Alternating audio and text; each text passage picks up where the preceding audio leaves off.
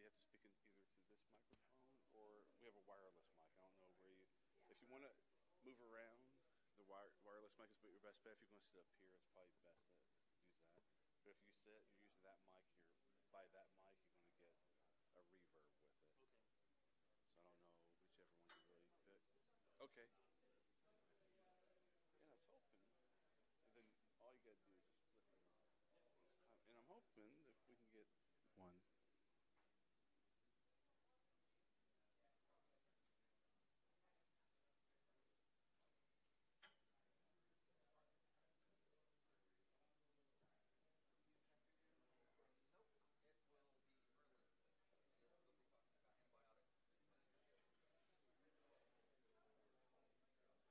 Testing. Oh yeah.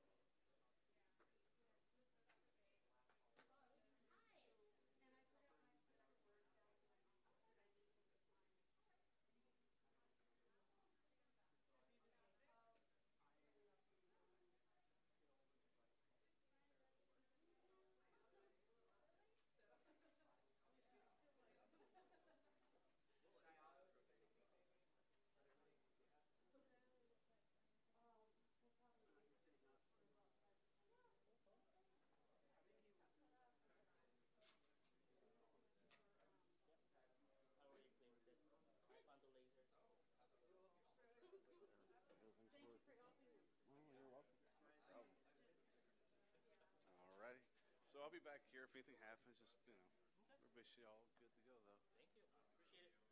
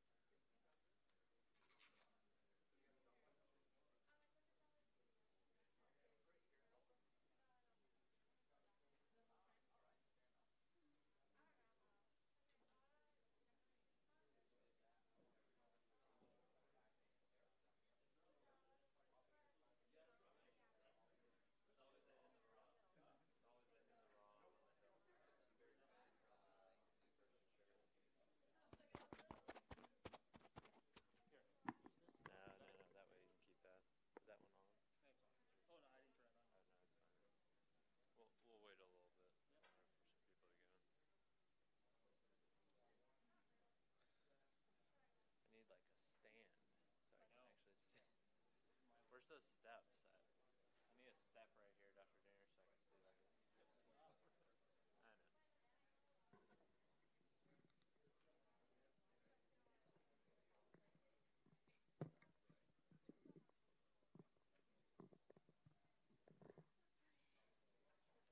Okay.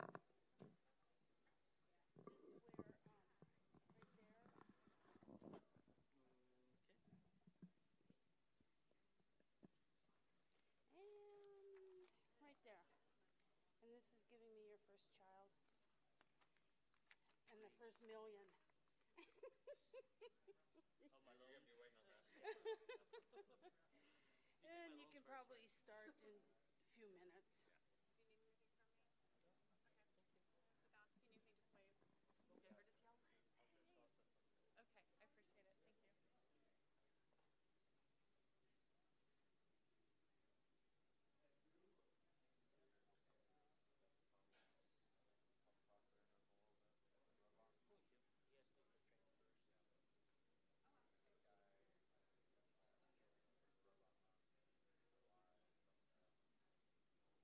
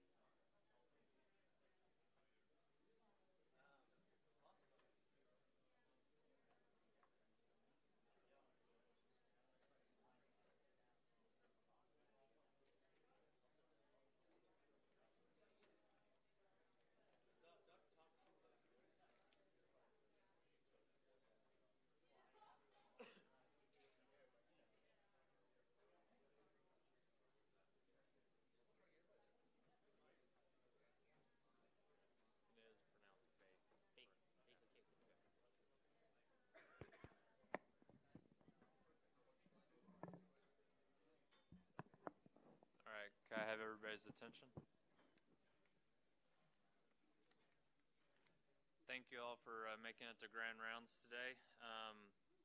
And I just wanted to go ahead and introduce our speaker here. Our speaker is Peter Bake.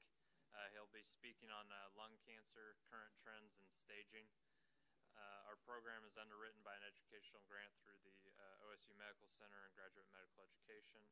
Disclosure statement has been signed and is on file with the Graduate Medical Education Office. Dr. Bake completed his family medicine internship at Pawtucket, Rhode Island. He then completed a general surgery residency at St. Barnabas Hospital in Bronx, New York for 1 year, and then went to Arrowhead Regional Medical Center in Colton, California, where he completed his general surgery residency. He then went on to complete a 2-year cardiothoracic surgery residency at the Miller School of Medicine at Jackson Memorial Hospital in Miami, Florida. And lastly, he completed a fellowship in minimally invasive esophageal and thoracic surgery at the Swedish Medical Center in Seattle, Washington. Dr. Bake is currently a staff thoracic surgeon at Cancer Treatment Centers of America here in Tulsa, and he helps train our residents as well as the OU residents who join him there. Please welcome Dr. Bake.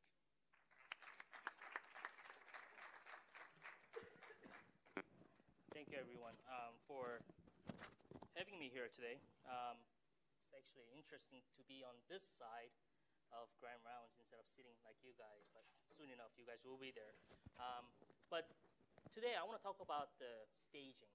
You know, we talk about cancers, colon cancer, esophageal cancer, lung cancer. Staging is very important. And can you guys hear me okay? Yeah? So one of the things is, especially in lung cancer, is how important it is to correctly stage all these patients. So financial disclosures, I don't have any other than being employee physician. So I'm going to introduce, then case presentation, then current staging and guidelines, methods for staging, and recommendations and summary.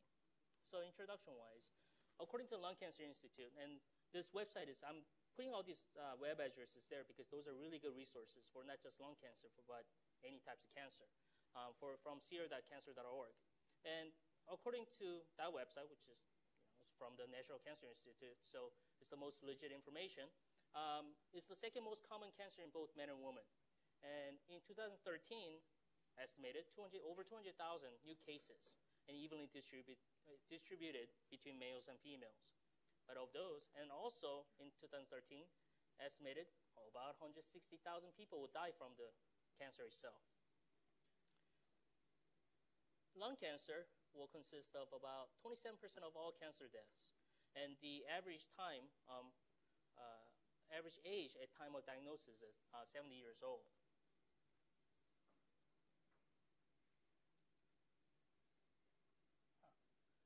So this is a data that I thought was really interesting. For between 2004 and 2010, 5-year lung cancer survival is 16.8%. But if you look at colon cancer, which we talk about a lot, or breast cancer, it's over 64% or 90% for breast cancer. Only cancers that doesn't do as well, pancreatic and liver, biliary cancers.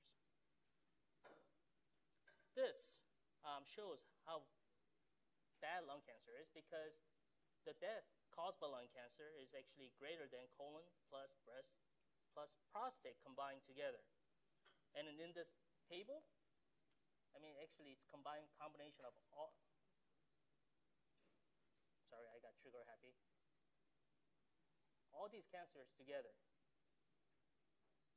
And so, I mean, it's a major cause of death, and it is something that I know the NIH and it's not really spending as much money compared to breast cancer and prostate cancer, but it is something that we should definitely have more funds to do more research.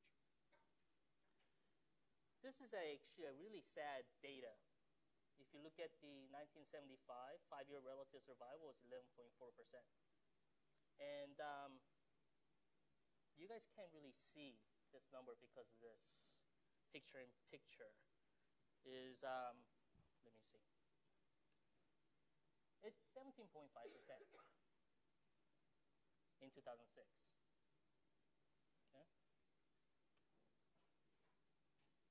I mean, in 30 years, only 7% increase in 5-year survival. When compared to colon, went from 48 to almost 66%. Breast went from 75 to 90%, and even liver, which is worse, has went from 3% to 17%. And so, even though we learned a lot about lung cancer, we still have long ways to go to improve this 5-year relative survival.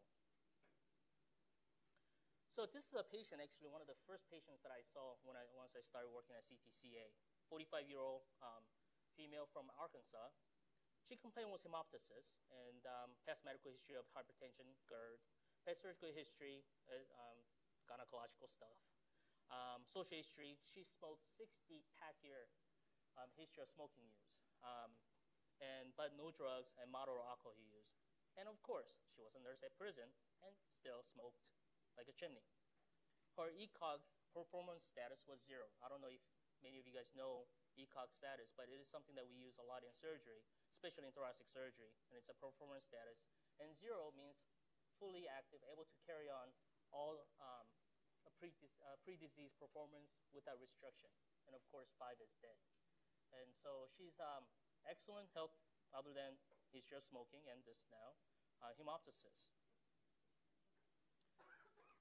She got a CT scan, and she was found to have this lesion in the left upper lobe mass here.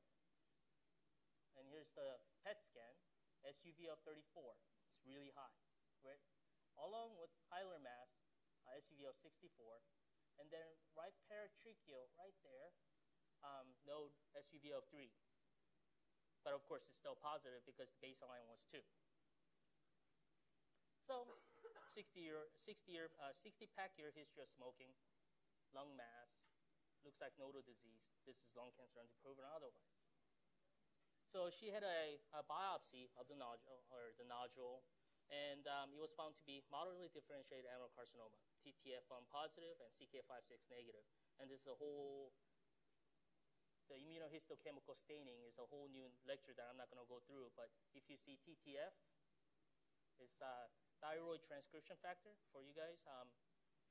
It's either in thyroid cancer or lung adenocarcinoma. That's it. So if you see TTF positive, it's going to be lung or thyroid. Those are in the questions. Brain MRI was negative, and she was in clinical stage 3B, T1B, N3, M0, and treatment, she got chemotherapy concurrently with radiation. And I will go through the clinical stage, how she was staged. This NCCN guideline is an excellent source for treatment guidelines. This is what all the most major cancer centers rely on. This is the protocol that they use. Of course, at CTCA, we see a lot of patients who are outliers that we can't really follow the guidelines anymore.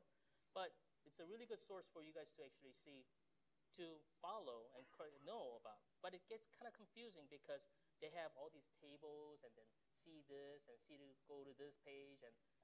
But important thing is, it's out there. We should follow these guidelines. And to me, again, for lung cancer, T staging is important, how the size, where it's invading, and M stage is important. But to me, the most important thing as a thoracic surgeon is this regional lymph node status. And N0 is none. N1 is ipsilateral peribronchial or ipsilateral hilar lymph nodes. N2 is mediastinal node, ipsilateral, or N3 is contralateral. So if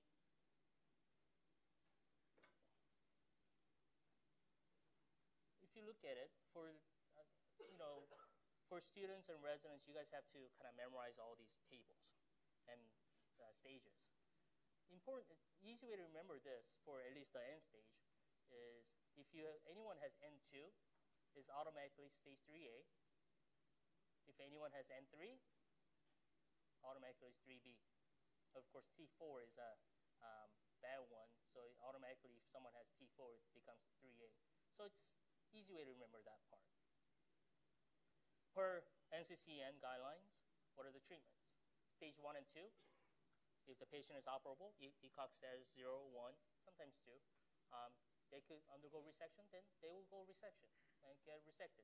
If they are inoperable, if they don't have any lymph node involvement, then they get radiation, or if it's N1, they get chemoradiation.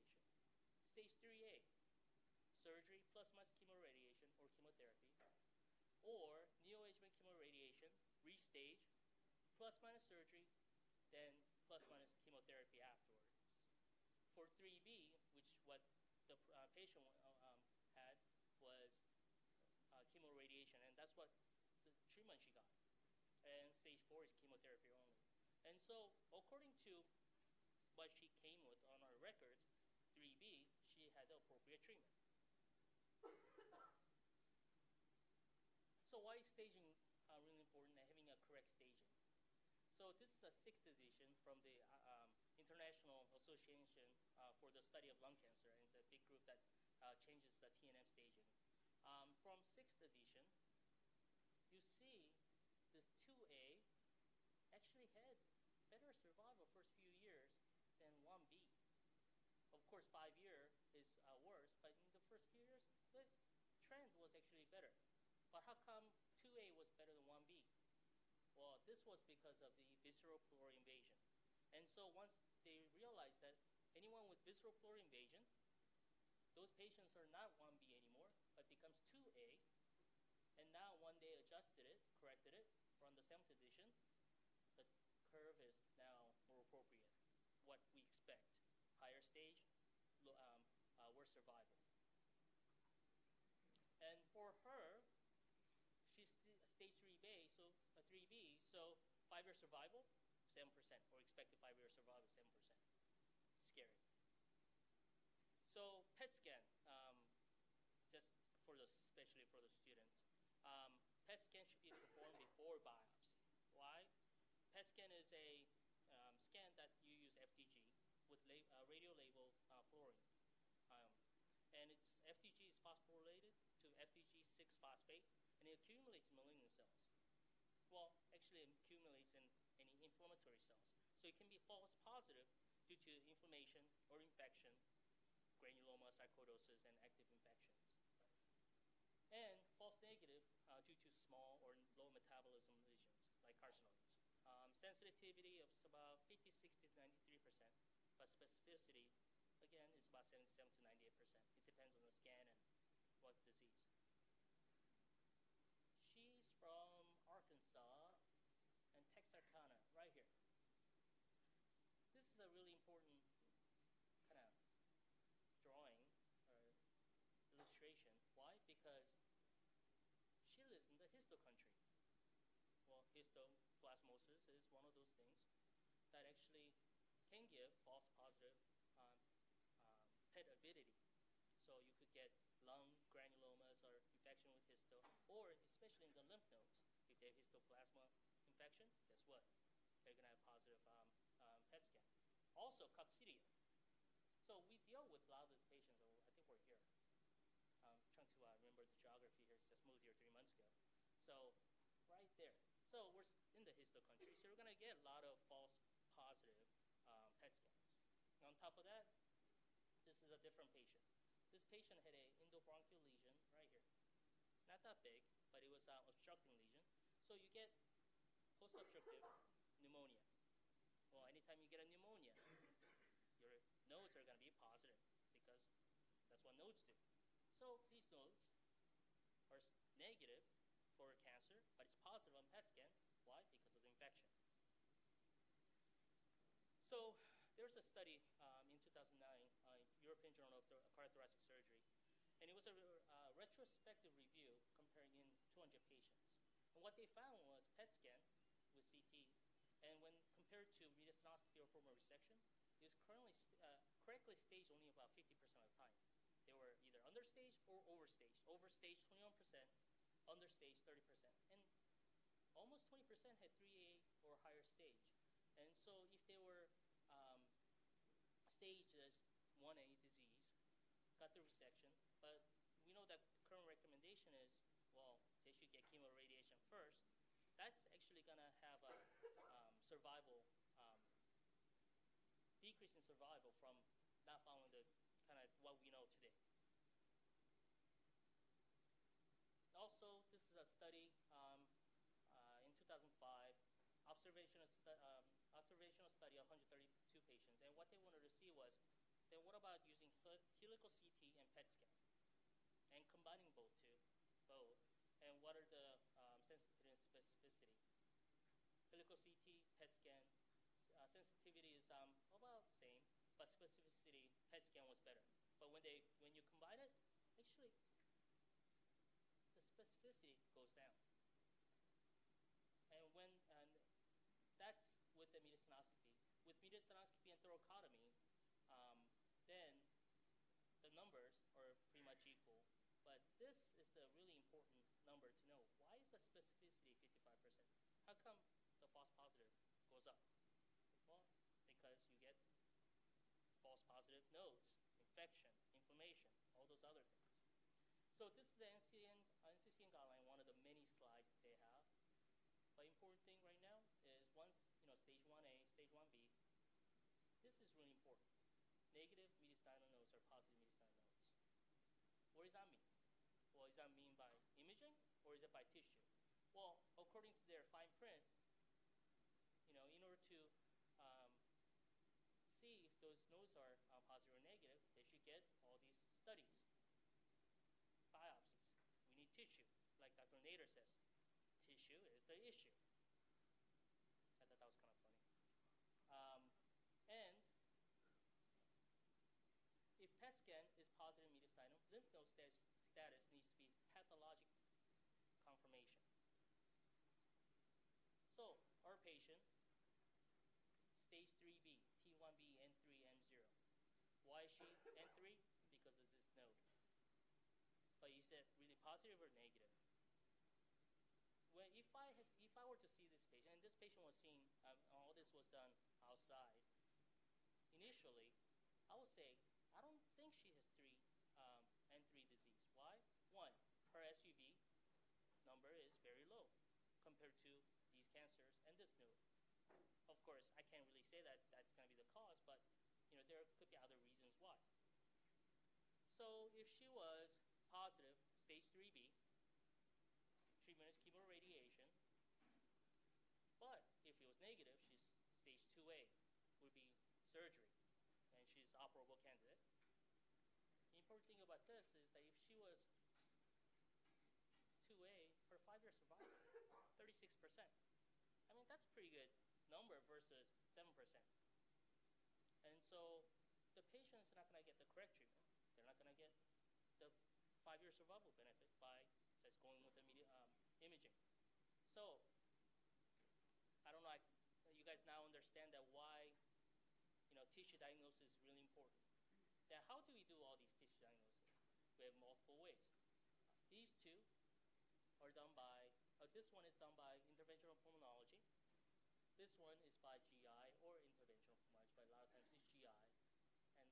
And of course, this is what I like to do. So before talking about all those methods, this is the lymph node stations. Simple way to remember, mediastinal staging, N2, N3, really important. What nodes do you want to see? Well, single-digit nodes. Those are N2 nodes. Double-digit are N1 nodes. Do I really care about N1 nodes as much? Not really. But N2 and N3, these nodes. And if, for example, 4L is positive in a 4R cancer, that's a N3 node. However, if it's 4L is positive and it's in a left lung cancer, well, that's N2. Okay? And so that's the little trick that you guys have to know. But otherwise, I mean, the simple way to remember is all these things. And especially for general surgery residents, in-service exam, yeah, you should know this. EUS, or EBUS first, is bronchoscopy with the ultrasound guidance to it. And actually it looks like this, and here's the airway, and here's a lymph node. And there's a little needle, I don't know if you can see, and you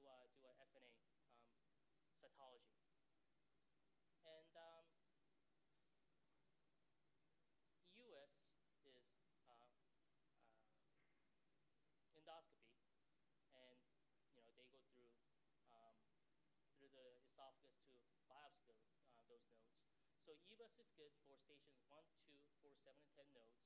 Sensitivity is about 79 to 95%, and specificity is 100%. Why? Because if it's positive, it's positive. For EUS, it's good for 5, 7, 8, 9 nodes, and biopsy of left adrenal gland as well. And sensitivity is 61 to 100%, but specificity is 98 to 100%.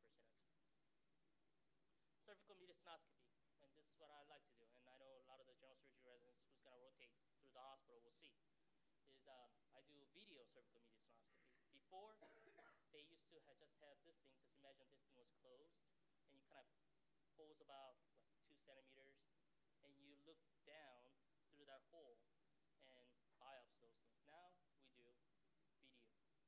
So what happens is I go through sternal notch, I go down to the middle of the chest.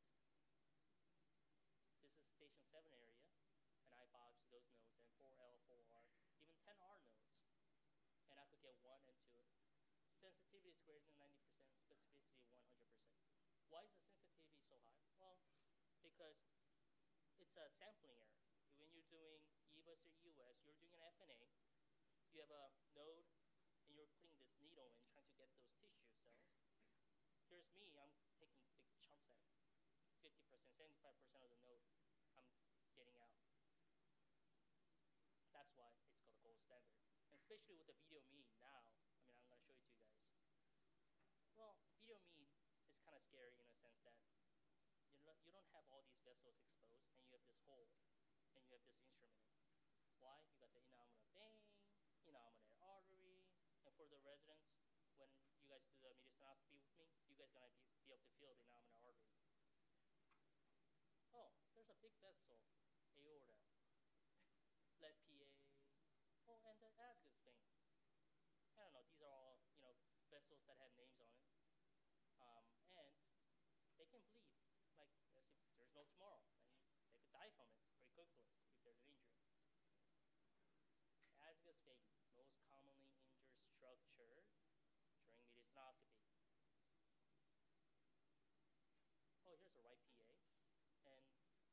and here's the esophagus right here. That can be injured as well.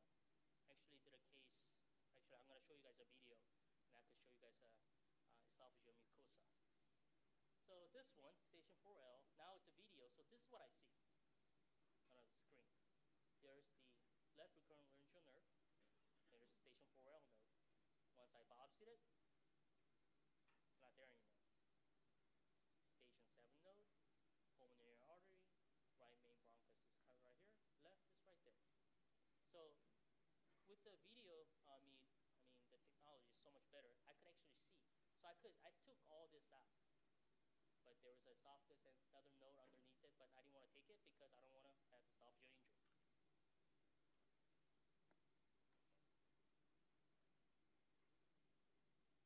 I'm not that technically savvy, so I didn't know how to connect it. So here's a video. This is the right main stem, PA. Yeah, and I'm kind of poking at it.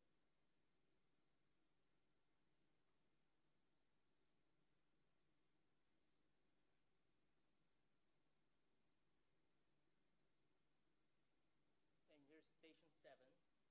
Oh, let me just use this slow. Station 7 region that after I did the biopsy. Here's the left main.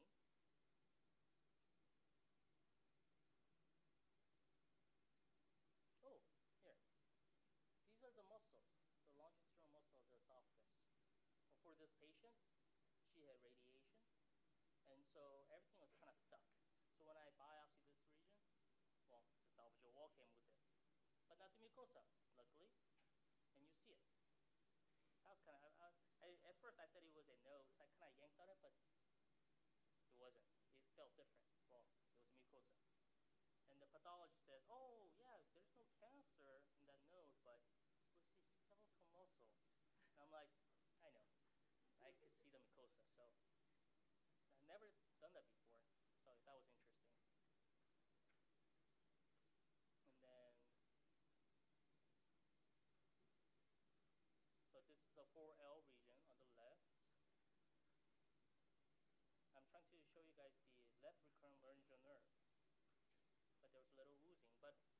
supposed to bovie in the 4L region because of the nerve, but I know where the nerve is. Well, I'm exposing it. So that's the thing that I can see. So cervical mediastinoscopy, I mean, I think it's an amazing tool to use. And so what are some of the complications? People can die from it if there's major bleeding, especially from the PA or one of those major vessels that has names on it.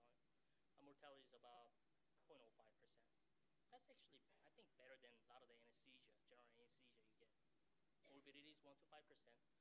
And one of the things that we always worry about is left recurrent laryngeal nerve. And if you get the nerve injury, you could get hoarseness, and you're going to have increased risk of aspiration. Then, of course, then we have the ENT docs that can fix it. Pneumothorax, because you could see the pleura and the lung, try not to violate it. You could have tracheal injury, esophageal injury, and major vascular injury. And if you get a major vascular injury, a lot of times the patient will need a sternotomy to fix the defect. But if it's PA or ascus vein, innominate vein, those vessels are not really under high pressure. So if I pack it and just wait 10 minutes, sometimes they will just kind of thrombose and it will stop. And so most important thing when you're doing mediastinoscopy, don't take the scope out, pull the whatever tool you're using, and put tons of Surgicel or 4x4s and stuff it down there, and just leave it down there and just pack it and just wait and pray that it's not gonna get worse. Because I actually had an injury, major vascular injury. Well, it was my last case as a fellow, and I figured this is gonna be my last mediastinoscopy as a fellow with someone watching me, helping me. So what did I do? I went as aggressive as possible. I wanted to kind of test the limits. Of course, you guys probably don't want to tell my attending that. Then all of a sudden, and then everything went fine until I was like, oh, there's something a little oozing, so let me buzz it. Buzz. The whole thing just filled with blood. So what do? I pack it. I'm not calling my attending at the same time and cursing, profusely. So luckily for that patient, all the nodes are negative, and we were going to do a mediastinoscopy. If it was negative, then we were going to do a VATS, lobectomy. Well, we ended up doing a thoracotomy because of my aggressiveness. But by the time we went to the chest, it was an ascus vein injury, and it already had thrombosis. It wasn't even bleeding anymore. So a lot of times, low pressure system, it will just stop bleeding. But if it's aorta or it's a big hole, then it's not going to stop. Then you have to do a median sternotomy. And so that's the problem with the mediastinoscopy. Anterior mediastonomy. The reliability is not really well documented. It's relatively simple, but it's not that simple sometimes. But it's for station 5 and 6 nodes. Go to the lymph node maps.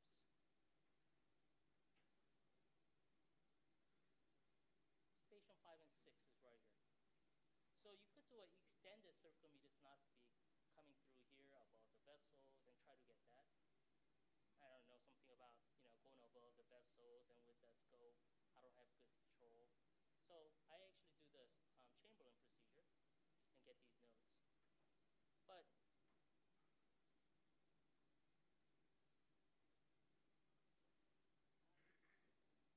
I haven't really used it as much because of VATS. Sensitivity is 33 to 52%, but specificity 100%. And a lot of times 5, 6 nodes, sometimes they're kind of hard to see, even with the Chamberlain. And so you don't want to make a big incision, then might as well do a thoracotomy. This big is a thoracotomy. It's a Chamberlain. So what I like to do is VATS before, but now it's robotic. Well, robotic and VATS, just different types of tools that you're using. It's the thoracoscopy. And this is a robot picture. And this is for after doing an esophagectomy, but I just wanted to show you guys what kind of dissection that I can do. Here's the right, here's the left, station 7, esophagus, aorta is right here. Okay. The visualization with VATS, you're not going to get as well as this. With the robot, you can get this. So if I want to have lymph node dissection, I want to utilize these things because thoracotomy, with thoracotomy you could get all those nodes, but it hurts a lot more to have a big incision. And so especially with the robot, I actually did one yesterday just like this as well. And you could see everything. So this, I think, was a really important paper. It's a recent paper. It was published in August in Annals of Thoracic Surgery. So what they wanted to see was how are they sampling, or the people out there treating all these patients sampling N2 nodes. So they went through the database. It was in the National Cancer Database, almost 84,000 patients between 98 and 2011. And these are patients who are before treatment, before chemotherapy, radiation, and surgery. And they wanted to see what the rate of mediastinal lymph node biopsy was.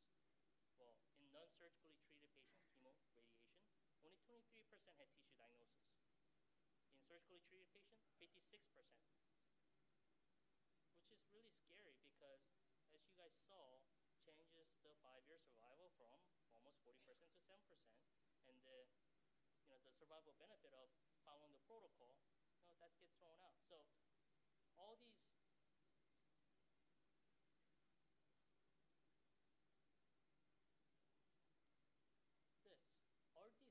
graphs, is that true? How many of these 3A patients are not actually 3A, but 2A or 2B? So then, does that mean this graph is actually worse than what it is?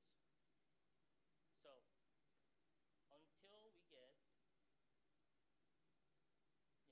greater than 90% here, we're not going to have a true data. And that's another reason why, not just for the patients, but overall cancer care, this is really important. And to me, this was really sad. Surgically treated patients. If anyone's going to get surgically treated, they should have had a lymph nodes biopsied and all this. Only 56%. Well, there's a reason why. Because in cardiothoracic training, in my training, was cardiac oriented. Only 6 months of thoracic, and the rest cardiac. I mean, I like cardiac, and I think it's amazing, but you only get 6 months of thoracic. And so then if you only have 6 months, you end up not doing this. And then when you do cardiac, when you have cardiac cases, and a lot of times you don't get to go to the tumor board, you don't get to talk to a medical oncologist or radiation oncologist. And so then what happens? Those patients are like, oh, it's by imaging. They don't know, so they get treated medically. And then you get patients who are referred for resection. And I think that's where this number comes from. Can you guys guess how many non-cardiac thoracic surgeons there are in Oklahoma?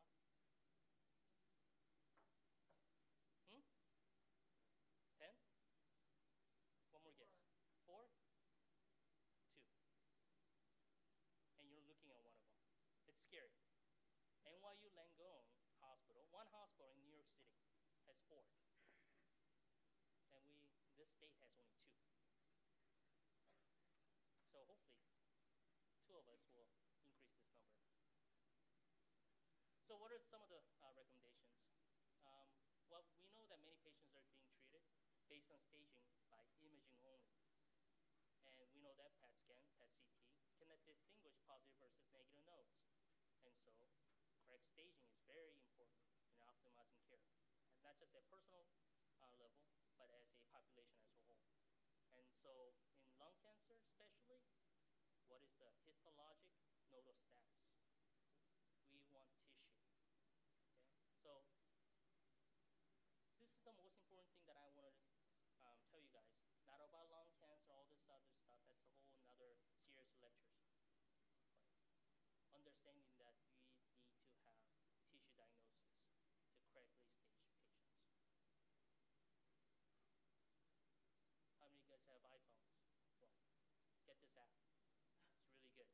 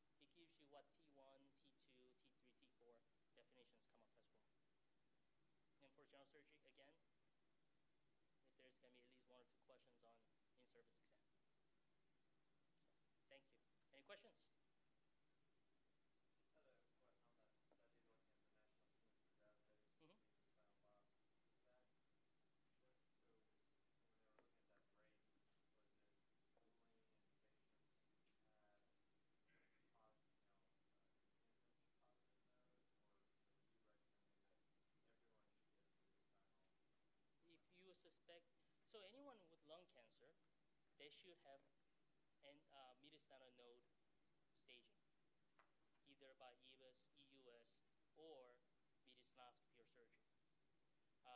EBUS and EUS, those are their rate of morbidity is very low, complications very low, and so I like to start with that. But now there's a lot of studies going on about when is EBUS, for example, really useful. Well, if someone has really hot SUV of 20, 30, station 7 node, do an EBUS. Why? That's probably going to be positive, and that's just going to give us a confirmation. Once you do that, you get chemoradiation, and the thing that I told you guys was restaging. So either by EBUS, EUS, or mediastinoscopy. Redo mediastinoscopies? Yeah, I can do, but when things are stuck to those major vessels, they can bleed. And so I try not to do that as much as possible. And if I get confirmation using EBUS, that'd be great. But if EBUS was positive initially, and then after all these therapies, then you do mediastinoscopy. Well, now it's a virgin mediastinum, so safer, right? And so I recommend doing all those things. Now there's some school of thoughts where if you have small peripheral lesions, the chance of having nodal disease is low. And so a lot of people, some people don't do mediastinal staging, but do nodal work at the time of the surgery. But in order to get 4L nodes from left side, it's kind of hard because there's some big vessels around it that's kind of blocking it. And so for any left-sided cancers or tumors, I like to do mediastinoscopy, EBUS then or mediastinoscopy. For the right side, if it's small peripheral, then because I could do a good 4R dissection. And in this picture, I could get those things even without having to do this. And here, I could even get to 4L. And so I could do that during my surgery if it's small peripheral. If it's central, if it's large, then I do a mediastinoscopy first because the chance of having nodal disease involvement is higher. So if you have a small peripheral left side lesion, I still do it. And EBUS, for example, if it's stage 1 disease, node is less than 1 centimeters, and it's not PET-avid, the chance of having that being positive on EBUS is low. But of course, I mean, having that node being involved is low as well. So that's why I end up doing a mediastinoscopy anyways. Any other questions? I know I kind of went fast. I have a case at 2, so. Did that make sense, you guys?